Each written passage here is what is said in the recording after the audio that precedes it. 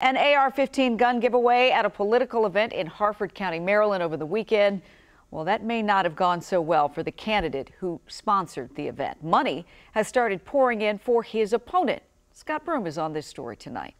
Oh my gosh, hey! There you are. Maybe you've never heard of Allison Berkowitz. She's a first-timer, long shot running for House of Delegates here in Maryland from a district famous for electing outspoken conservatives. I'm a social worker and I believe in my community. But all of a sudden, in the last 36 hours, lots of people are giving Berkowitz lots of money.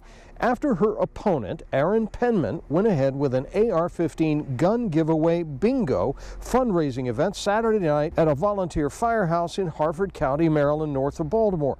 Penman is a sheriff's deputy and Marine veteran. I don't believe this is a gun issue. I believe this is a mental health issue. I believe this is a school security issue. The gun giveaway fundraiser turned out demonstrators, including Allison.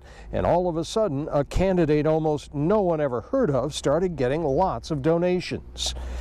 It was $6,500 about. People were donating who don't even know me.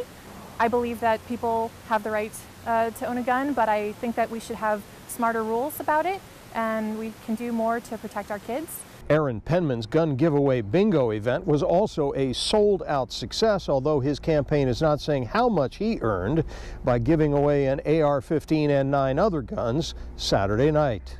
Scott Broom, WUSA 9. According to Penman's Facebook page, he is considering hosting another gun giveaway bingo event in April or May.